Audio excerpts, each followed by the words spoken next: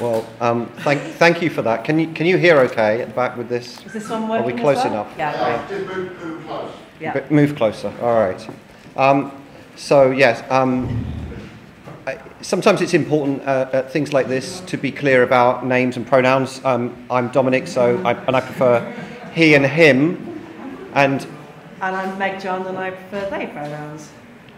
okay. So we're going to talk about sex addiction. We are. You're going to start it off, aren't you? I am. Yeah. Yes. Well, we were going to start off to talk. We're just going to introduce the kind of structure of the talk. Then we're going to do something a little more interactive to start with, and then have a bit of a talk, and then Q&A. So what we're going to cover is what is sex addiction. So I'm going to do a little bit of a history of the term and where it comes from. Then we're going to look at how it's been criticised as a concept, and Dominic's going to cover that bit. And then what we're going to do is put forward two kind of alternative ways of looking at it. One is the Braun-Harvey and Vigorito's sexual health model, which Dominic's going to present because I don't actually know much about that one.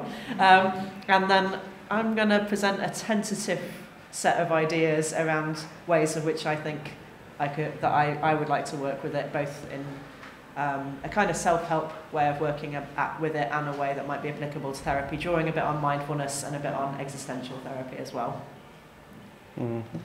Okay. So before we get into the talk, we thought we'd start with what is sex addiction, and start with that questionnaire that we've handed out at the beginning, and hopefully you'll all have a copy of it. And you don't need to have filled it in as such, but I'm going to just kind of critically deconstruct those questions so that you can get a ranking for how many you would tick, because I'm assuming that you will be able to tick some of them. And so the first one, does your sexual behaviour have a negative impact on other areas of your life, such as relationships, work, finances, health, or professional status? And what's behind that, I think, is do you pay for online memberships for either porn or for apps, dating apps, or sex apps? Do you ever need sexual health checkups? And I think, given it's World AIDS Day, this is quite an appropriate thing, because if we are sexually active, we should be going for sexual health checkups. Do you ever go to sex on the premises places? Do you use social media to chat when you're at work and to maybe flirt? Are you putting Tinder on? Does your partner ever object to you not being at home? Would your colleagues judge you if they knew where you were and how you conduct your sex life? So see if you can, whether you would tick at least some of those points. Does your sexual behaviour contradict your personal values and potentially limit your goals in life? And I would think about, do you feel it's okay to have sex with partnered people?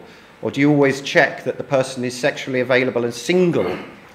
Do you always ask people their relationship status before you have sex with them? Do you always ask their HIV and sexual health status and the date of their last test? When somebody last had condomless sex? Have you tried to limit your sexual behaviour or stop it altogether, but failed?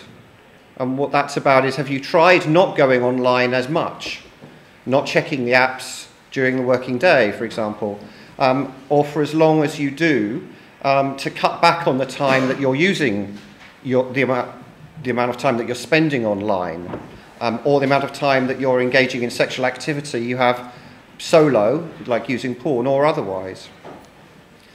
Are you more tempted to engage in sexual behaviour when you're experiencing difficult feelings such as stress, anxiety, anger, depression, or sadness? Like, do you ever have sex to make yourself feel a bit better? Do you ever masturbate to change your mood, or comfort yourself, to get yourself off to sleep, or change your mental state if you're feeling stressed? You would be answering yes to that. Are you secretive about your sexual behaviours and fearful of being discovered? So with this, we'd be thinking, does your partner and family know about your sexual interests? Have they seen your porn? Have they seen your sex toy collection? Do your close friends know what you like to do sexually? Well, if they don't, you can be ticking yes to that. Do you feel dependent on your sexual behaviour and struggle to feel fulfilled with any alternative? And I'm thinking here about, do you prefer to have sex over other pastimes and recreational activities? Have you tried to distract yourself by going to the gym more, or walking, or reading a good book rather than masturbating? Have you noticed that you need more and more stimuli, always in order to achieve the same level of arousal and excitement? And so behind that is, have your tastes and sexual interests changed over the course of your lifetime? Does it take you longer to achieve an orgasm now than it did when you were in your teens? Are you as easily aroused as you have always been? Do you find yourself struggling to concentrate on other areas of your life because of thoughts and feelings about your sexual behaviour? And so the question behind that would be, do you have trouble sometimes concentrating at work because you're horny? Can you concentrate on your conversations with your friends when you're out socially without noticing other attractive people around you? Do you ever want to flirt with the waiter or the shop assistant? Number 9, have you ever thought that there might be more that you could be doing with your life right now if you weren't so driven by your sexual pursuits? So do you resent the time that you spend having sex or pursuing sex and wish you could write that novel that's inside of you instead? Do you feel as if your sexual behaviour is out of control? And we're going to talk a bit more about that one in a minute. Do you currently have what have you in the past struggled with any other addictions, or compulsive behaviours or eating disorders, such as drugs or alcohol or compulsive gambling or gaming, playing lots of computer games, work or exercise? So, do you collect figurines or stamps? Have you ever had an OCD, spent long times on the computer playing a computer game for extended periods with friends? That's kind of compulsive. They would be seen as compulsive behaviours. Finally, has anyone in your current family, currently or in the past, struggled with any addictions, compulsive behaviours, or eating disorders such as those listed above? Really? No one in your family come from any of those, suffered with any of those problems? And I think what that's doing, if this is the questionnaire from Paula Hall, who's one of the UK's experts on sex addiction. And she says, quote, if the answer to more than half of these questions is yes, then someone is likely to be struggling with sexual addiction. If there are strong feelings of ambivalence, this may be because someone is still in denial of their problem, or that it may be that the difficulty is just mild. So it speaks to severity there. And this chart kind of helps us think about the questions of severity. So over the past 6 months, how often have you engaged in compulsive sexual behaviour? So frequently, occasionally, or mildly. Over the past month, how often have you fantasised about your sexual behaviour? Over the past month, how often have you struggled with intrusive thoughts and feelings about sex? And then the severity. What behaviour impact does your behaviour have on your everyday life? So, like, do you ever check messages online during the day from Tinder or dating apps whilst you're in working hours? That would be a kind of yes, I think. What are the potential consequences of your sexual behaviour if it's public knowledge? Well, most people would be embarrassed if it was public knowledge about what they liked to do or what they fantasised about. What impact does your sexual behaviour have on your sense of self-worth? Do you feel bad about being single? Do you feel bad about having casual sex, for example? It's quite easy to meet the criteria that's laid down if we think about behaviour in this way, I think. And I think that that's problematic. So I just wanted to kind of start us off with that. Yeah, get a sense of it. So yeah, I'm just going to kind of go back to thinking about where we're at with sex addiction sort of culturally and where this idea comes from. So I just did a bit of a Google search, and this is some of the stuff that came up. But you'll probably have come across these kind of news articles yourself. And Henry was just saying, actually, there was one in the Independent only today saying that porn was causing erectile dysfunction in young men and that it was interfering with their relationships and their sex lives. So that's a kind of pretty good example of the kind of news reporting we see in this area.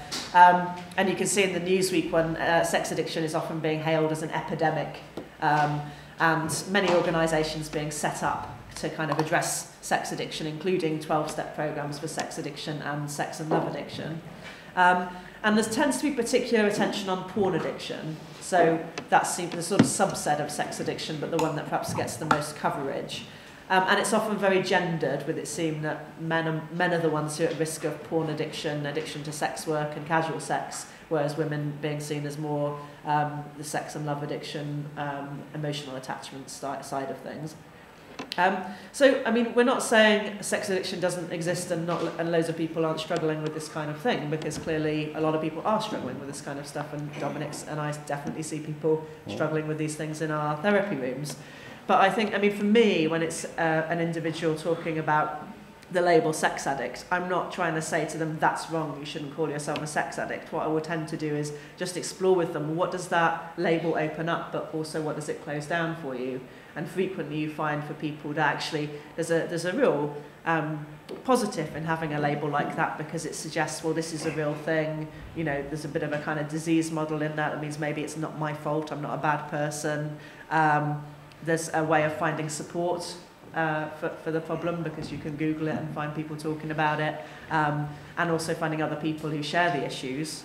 Again, in terms of what's closed down for a lot of clients by the concept of being a sex addict, is they often feel they might get stuck in that, like, once an addict, always an addict kind of idea, that they're never going to not be a sex addict. And also some feeling that a confusion when they come across other people who actually experience it very differently.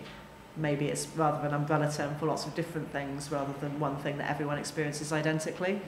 And also a sense that maybe you have to follow a certain therapeutic path in order to deal with the sex addiction, perhaps one that they themselves don't really feel drawn to.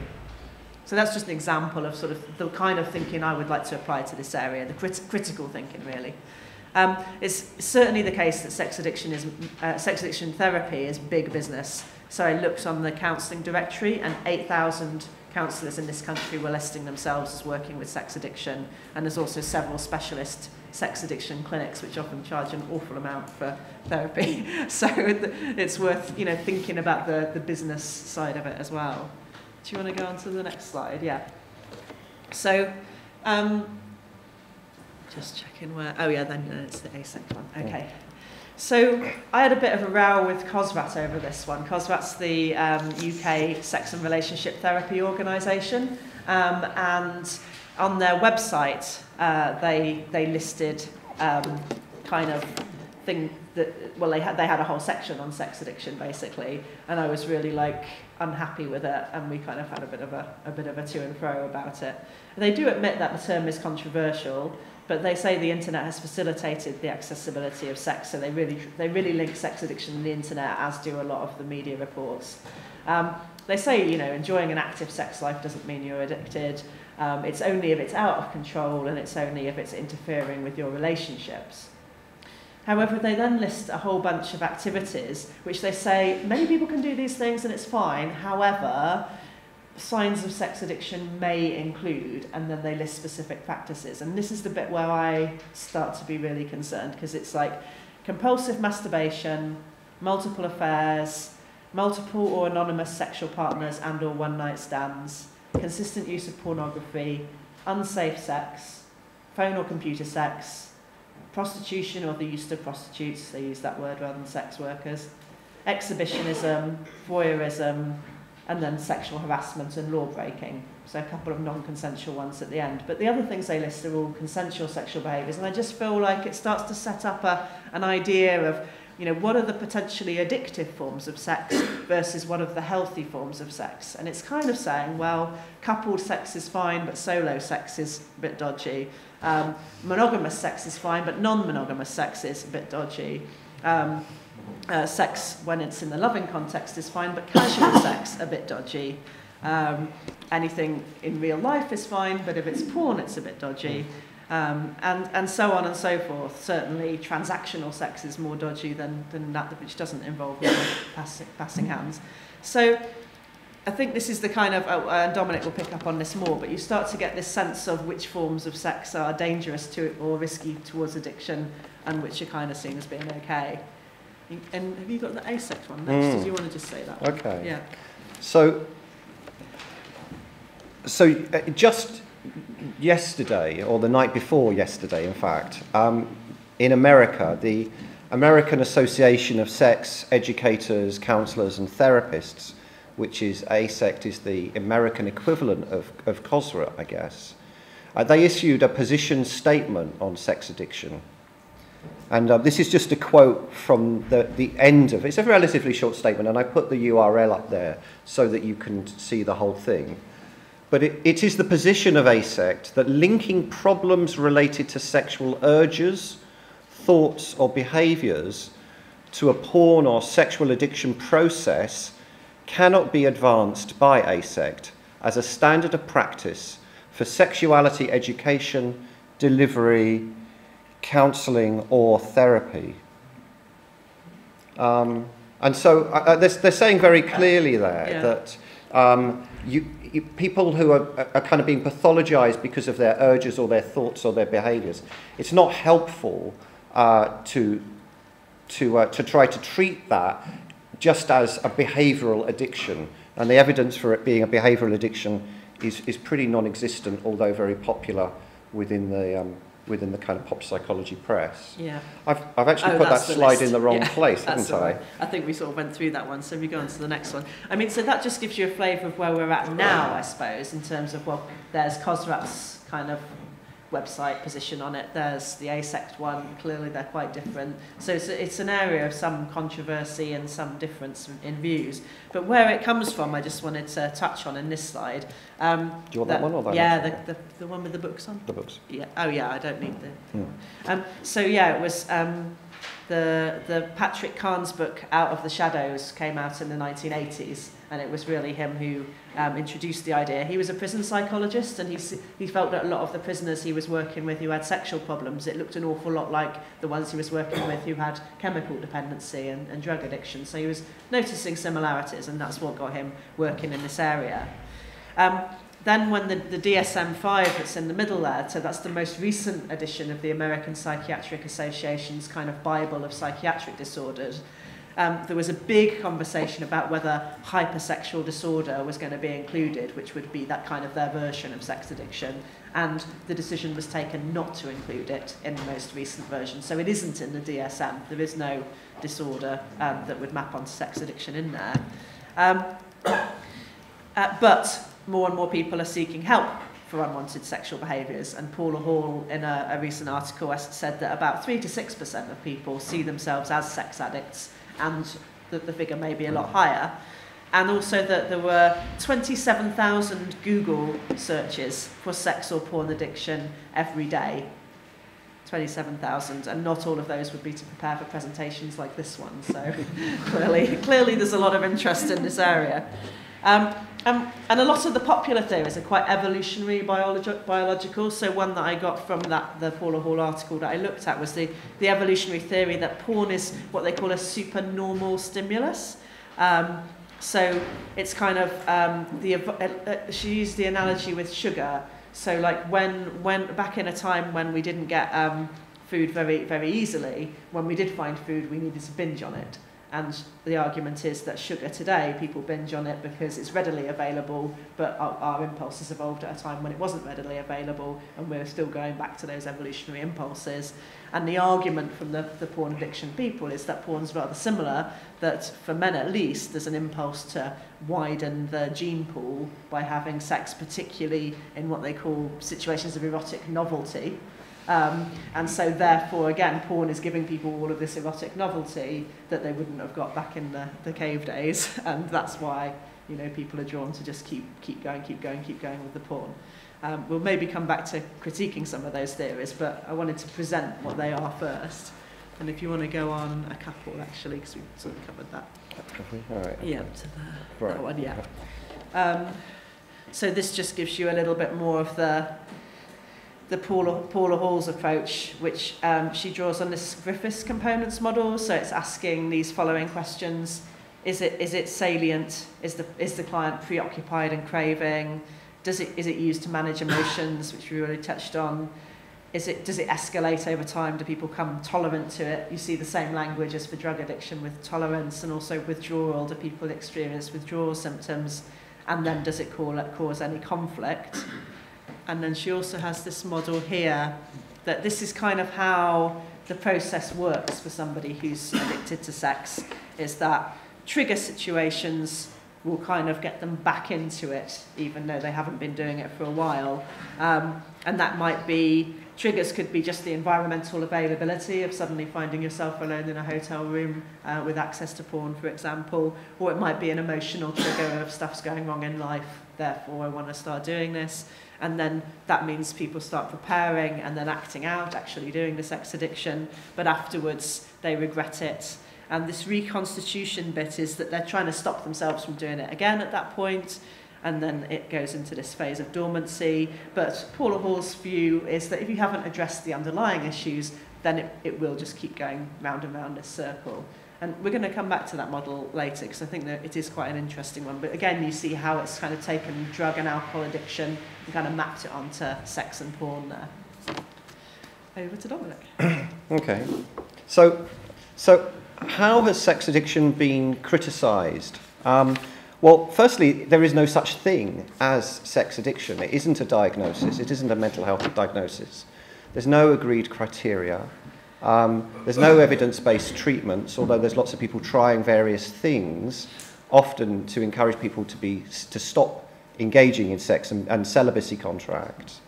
The non-heteronormative sexual behaviours are pathologised, so as Meg-John was saying, sex outside a monogamous relationship, kinky sex, BDSM, porn, sex with strangers, casual sex, sex in public places or group sex. Even if these things are these things are just consensual, these are seen as being problematic. Trading sex or paying for sex. And lots of people trade for sex. They go out for dinner, they bought a lovely dinner, and then there's sex at the end of that.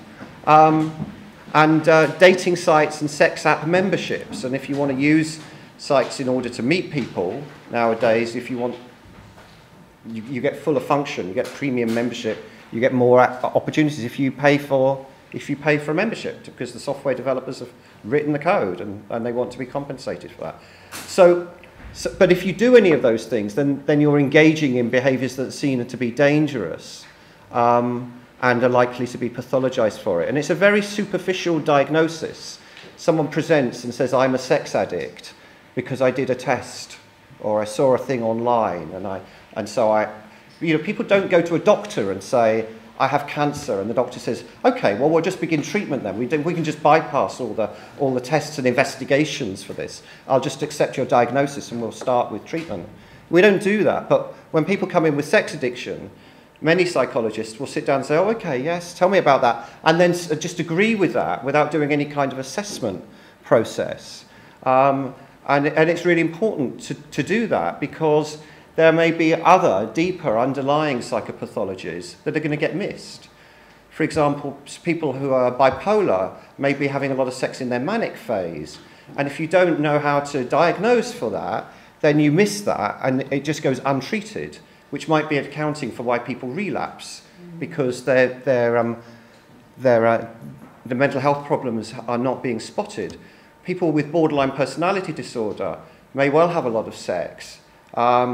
And there are other personality disorders, and some people with OCD, some forms of OCD, might be having a lot of sex. Or collecting a lot of porn. Or collecting a lot of porn. And it gets seen as, it gets treated at the level of behaviour. I'm engaging in casual sex with strangers, and I'm doing this 3 or 4 times a week. Well, if you were doing that with a partner 3 or 4 times a week, that would be seen as okay. If you're doing that with 3 different partners, and you don't have a regular partner, then you're seen as being promiscuous and in need of treatment.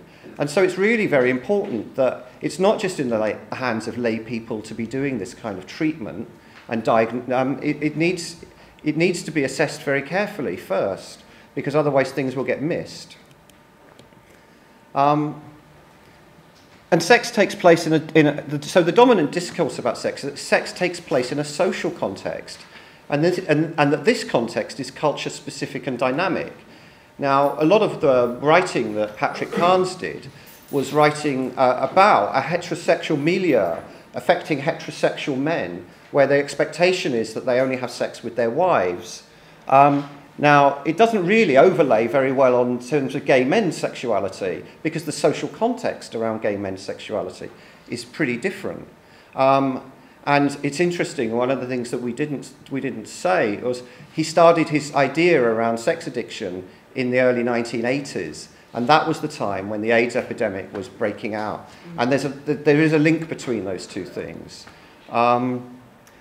Sex is best enjoyed, there's an idea that sex is best enjoyed by 2 people, ideally a man and a woman, and that they should be in a committed relationship where they love each other. And that they commit to a monogamous relationship, and that there's this idea that a monogamy gets privileged, and that they have sex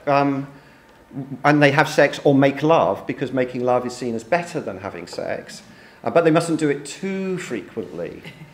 They must do it frequently enough. But you must do it frequently enough. And there are ideas, and I think lots of people hold ideas, that sex is dangerous, that it unleashes intense libidinal feelings and feeling out of control, and that people are helpless to control their desires and their passions. And so that's how some people get away with saying, well, it wasn't me, I'm a sex addict. You know, when they get caught, it's like, well, I have a sex addiction, I'm going to go to a clinic. It wasn't really me that did this. I can't help myself. And actually, it helps people avoid taking responsibility for their own actions. And I'm not sure that that's very helpful. Other dominant discourses is that it devalues and excludes those who are single. Religious and moral beliefs are outside of the Judeo-Christian tradition. So people without a regular partner are often left feeling inadequate and unentitled to sexual expression, either on their own, because frequent masturbation would be pathologized or disparaged, or with casual partners. And our society is geared to a dyad, and in so many ways, even in the supermarket, it's a ridiculous example, but in the supermarket, there are meals for 2. It's really hard to get meals for 1 or for 3. Yeah, we're so built in our society around we've got to privilege the dyad and everything must come in pairs. But not all religions favour monogamy. The Muslims, Mormons, and many others might adopt non-monogamous or poly lifestyles as part of their cultural values. Others are choosing a variety of forms of non-monogamy. And if you want to know more about those many forms of non-monogamy, Meg-John has a video on the Pink Therapy UK site, well, our YouTube channel, that goes into this from one of our conferences a couple of years back. So Pink Therapy UK on YouTube will be an interesting thing to check out. It misses the point that sex is fun and highly pleasurable. And those people who participate in sex just for pleasure are made to feel bad or ashamed, but for enjoying it. And also people who may lack the relationship skills or haven't learned how to have relationships may be made to feel inadequate for being sexually active and single and horny. And certainly when my peers were dating, my heterosexual peers were dating, that wasn't an option available to me. And so I think people can miss out on some of those skills and some of those experiences at an age-appropriate time. This is from the appendix that was proposed to go into the DSM-5. So this is taking us back a little bit historically, because as Meg-John has said, hypersexual disorder didn't get included. But when they were talking about putting it in, they put this note in the appendix, and it says there is a significant clinical need, even a demand, from mental health consumers for mental health providers to recognise and diagnose a distinct group of men and women who have been seeking and are already receiving mental health care, such as individual psychotherapy, 12-step group support, pharmacotherapy, and specialised residential treatments. Now, so there's a market. People are coming in worried about it. So there's a market here. We can treat it. If we make a diagnosis, then we'll be able to get paid for it. And I don't think that's a very good justification or rationalisation. And the APA, as Meg-John said, found that there was insufficient validated research evidence that had consistent criteria and outcomes. I've got an alternative model, and if we were to put this forward to the DSM-6 committee, I think it might be it might float and be useful for many people. So if diagnosis and treatment are going to remain for mental health problems and remain a cornerstone of psychology, then we could save our time and energy on instead of trying to define what is sex addiction and hypersexuality, we could look for sexual shame. And the diagnostic tests for sexual shame could be the same tests that we've just been doing here, because people are made to feel ashamed if they tick yes for some of those things. So that would be criteria A. But some people have come in and they feel like they're at an extreme end of things. So we would want to do specific population studies to decide what is actually normative for this population. If someone is involved in hardcore spanking and corporal punishment, it would be much more useful to go and ask a population of people who are really big into spanking, is this behaviour, is this frequency, is this intensity pathological, and would you be worried if people were doing that? Or is that normal? Rather than to asking a sex therapist or a psychologist who knows nothing about that community and what level of BDSM spanking would be acceptable. So if we could establish what would be normative data, rather than asking the Daily Mail or a psychiatrist, we might get a better answer. And then the last part is the standard criteria that you get in a DSM, which is if it causes you concern, then it's diagnosable. And I think we could diagnose lots of people with sexual shame disorder. And actually, as therapists, we treat shame all the time, and we know how to do that. So we can leave aside the behaviour, and we can treat the person for the shame. And I think that could be a helpful intervention. I also think that this is a helpful model. This is Doug Braun-Harvey's and Michael Vigorito's sexual health model. And they are sex therapists and psychologists. And in fact, Doug is coming to the UK to run a workshop for Pink Therapy on Friday the 24th of March about his book, Treating Out of Control Sexual Behaviour. So 24th of March, and there's an early bird discount that runs out on the 20th of December. So it's very timely that you're hearing this news today. And what he does, and I'm only going to skate over a very sophisticated model because there isn't a lot of time, but what he does is he looks for principles of sexual health. These 6 underlying principles. So is the sex that you're having consensual? Well, if everyone's consenting, it's not a problem, yeah? If it's non-consensual, then yes, you've got a reason to be sitting in my room. Let's talk about it. Is it non-exploitative? Yeah? If you're taking advantage of vulnerable people, that's something that needs treating. But if it's not exploiting anybody, then that's okay. Are you using protection from HIV and STIs and unwanted pregnancies, unintended pregnancies? If you're having a lot of unsafe sex, then that's a problem, and we should be talking about that behaviour and trying to look at why you're putting yourself at risk and other people at risk. And you know, there is a tendency for people to, for some men, to say, "Oh, I don't want to use condoms at all. They kill my erection. They don't help with sensation." So they're kind of insisting that they don't get to use condoms. But that might be putting their partner at risk. It might be putting them at risk too. So protection from HIV and STIs is a principle. Honesty is a principle. So people being and shared values. So people cheating on their partner, they might espouse to monogamy, but then they're having these illicit affairs on the side. That's a problem. And he has a term of sexual narcissism, which is a kind of exploitativeness and a lack of empathy, which only appears contextually in sexual situations.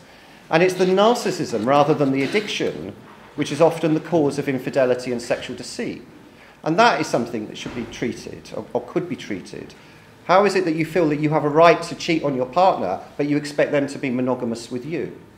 Yeah? So there are sexual behaviours that I think can be out of control, but I'm not sure that I agree with the kind of idea of compulsivity and addiction. And shared values are important. I've talked a bit about that. There needs to be congruence and consistency between our values and our behaviour, so that we act with integrity and honesty and negotiate the model for our relationships that will work for all the people involved in the relationship, and not just for one of the partners who thinks that they can get away with doing what they like. If one partner is seeking sexual variety, but the other is desiring exclusivity, we have both a shared values and an honesty problem. What we're faced with here is a conflict between existential values, honesty and non-monogamy, versus attachment, a fear of losing one's partner. And Braun Harvey and Vigorito describe this as existential pain, and it's something that can be worked with and talked about. And they make use of the dual model of sexuality, paying attention to the tension between excitation, so what gets us going and makes it, and inhibition. And some people who use a lot of porn might feel scared of having sex with partners because they're worried that they're going to lose their erection. So that's why they feel confident to wank on the computer, because they can masturbate safely and they don't have an erectile dysfunction when they're on the computer. But if they're with a real life person, then there might not be enough stimulation for them, or they might be too inhibited or too anxious, lack sexual education, lack enough information about the kind of anatomy of their partner if they're having sex with some of the opposite sex, or the other things that they could be doing. Yeah. So he talks about very careful assessment processes. He makes use of the Adverse Childhood Experiences questionnaire. And I don't know if you're familiar with the research about the ACE, but it looks at childhood abuse, neglect and trauma. And people often who have had really traumatic childhoods end up having chronic health concerns later on, and or addictions later on in life. So that's an important measure. He uses the Sexual Symptom Assessment Scale, which is a 12-item measures changes in compulsive sexual behaviour symptoms. He uses the Hypersexual Behaviour Consequences Scale, which is more detail, exploring consequences as perceived by the client on their behaviour. And these are tests that people can do online and take themselves through it. And if they're in treatment with him, they would be doing some of these things every week they came, in order to kind of tune into where their progress is at. And he does a lot of group therapy around this issue.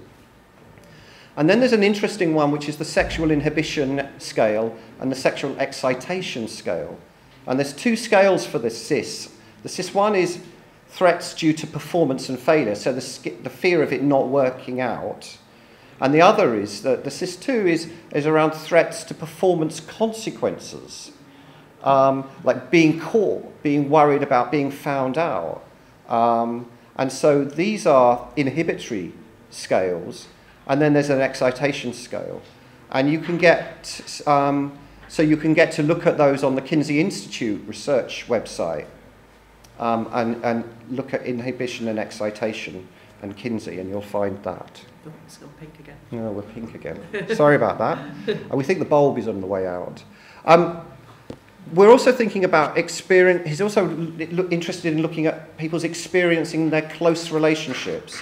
So looking at 9 attachment-based questions in relation to their attachment with their mother, their father, a close friend, and a romantic partner, and plotting that on 4 axes related to anxiety and avoidance, secure, fearful, preoccupied, and dismissive, and kind of mapping that one out. And that brings out a picture of some more information. A little bit heteronormative. Not everyone's got a mother and a father. Well, it's primary carers, I guess. Yeah, it's primary carers.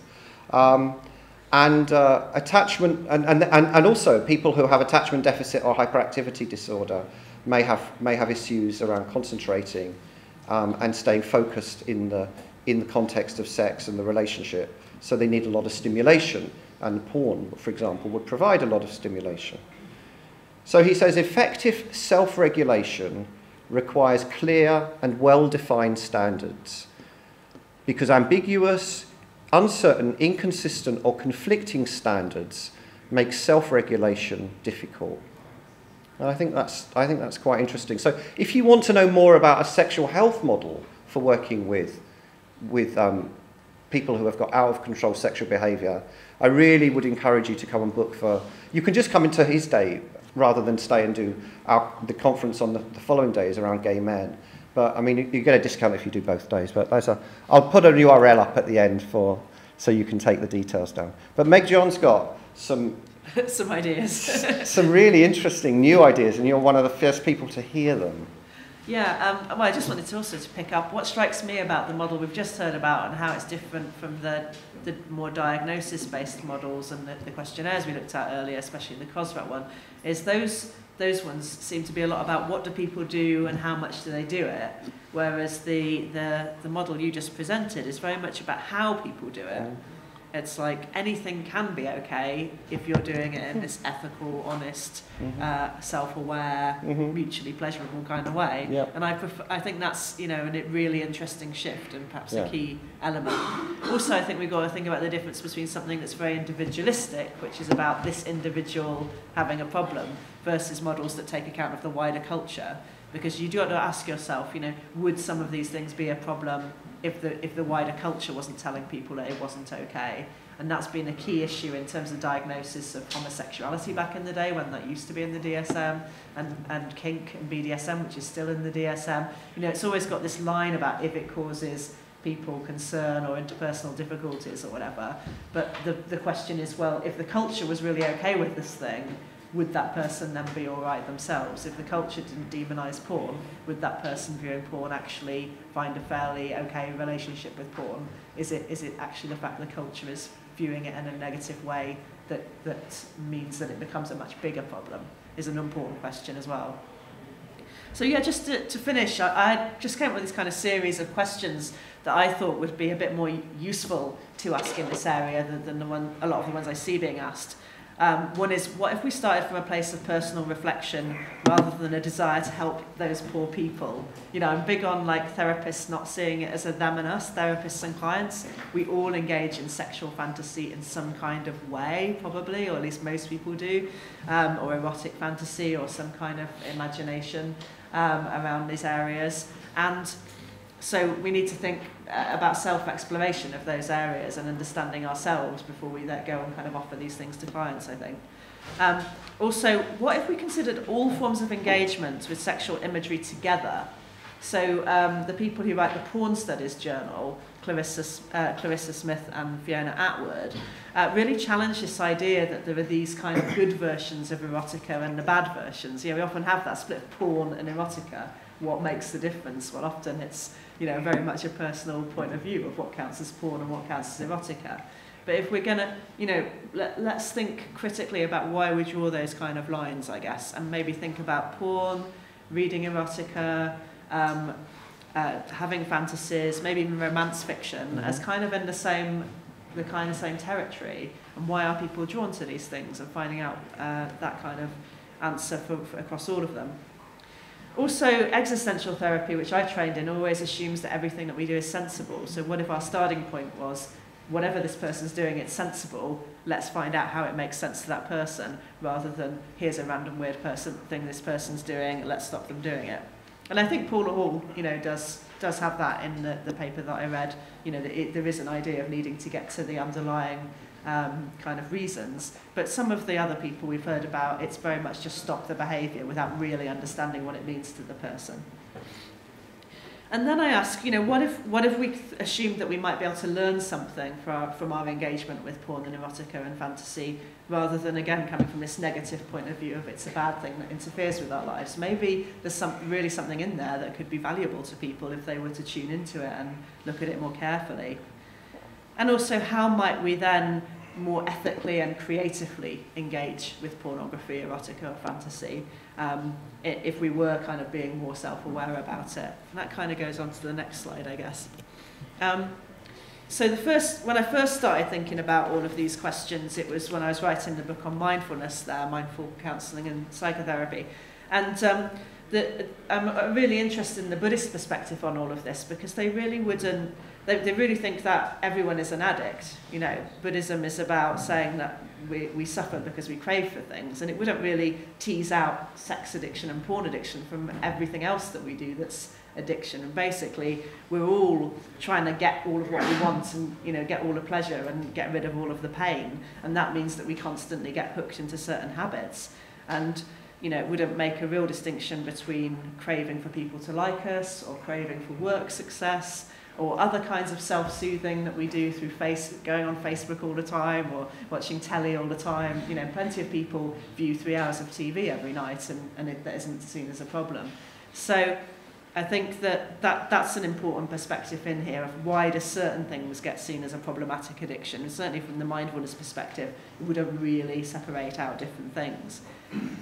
And then generally from mindfulness perspective is that we try and, if things are an issue, we try and approach them rather than avoid them. So again, the approach would be different from a kind of abstinence, let's just cut it out model, but rather let's approach this. And there's this idea that in addiction in mindfulness called urge surfing, which I've really found helpful with clients, where you kind of, when the urge comes upon you, you try and sit with it for a while. And you might well still go into it and do the thing. Can you sit with that desire to turn on the porn, just for a minute before you do, and see what's coming up for you and how do you feel in your body? And that kind of question is really helpful, because people start to then understand, so it's always when I'm feeling like this. Okay, that's really useful information.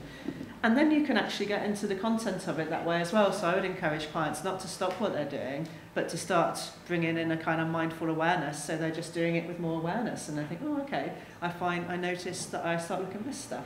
And then I go and start looking at this stuff. And this is the process through it. And this is how long it tends to last. And, they start to get a bit more understanding.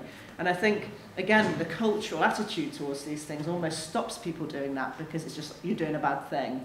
And so people just kind of go into a bit of a black hole with it, and they're not thinking about it because they know they're going to feel bad and regret it afterwards.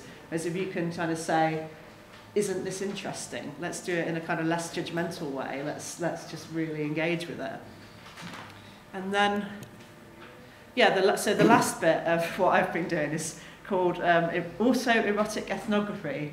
So this idea that I think we should all be thinking about how do we engage with this stuff. And now for me, it's not porn, it's never been porn, but it has been erotic fantasy my whole life. So over the summer, I wrote this weird book, which I don't know if I'll ever publish, but it's like a memoir of my life and my erotic fantasies and how they changed over time. And it's also a self-help book. So through that exploration, I was thinking, well, what kind of self-help activities would be useful for a client if they wanted to engage, again, with their use of fantasy or erotica or porn, whichever it be, in the same kind of way. And I learned just a million things by doing this. It was such an interesting process. But a couple of the ones I just wanted to pull out is drawing on Jack Morin's work in The Erotic Mind. So It's an excellent book if you haven't read it. And his suggestion is that our fantasies are often survival strategies to help us get through the tough times in childhood. And mine certainly are. It's like when you look at it from that point of view, it's kind of blatant and obvious. You're like, oh, these are not that complex, actually. It's like I had that shaming experience, and then the fantasy was it was all worked out nicely in the end, and quite horny in the end, you know. So that's quite a common trope, really, in people's sexual fantasies. So basically, you know, the idea I get from Marin is if we really let ourselves investigate, again, curiously and compassionately our fantasies, we might learn a great deal about ourselves and about our habits, so about how we treat ourselves, how we treat other people, what we're driven by. And, you know, I think for me, it's all in there, actually. It's a great route, a bit like dreams, you know, how dreams can be a real route into self-understanding. I think we can treat fantasies in the same way. And I think erotica and porn, you know, have the same, they have stories in them, they have characters in them, so we can treat those in a similar way too.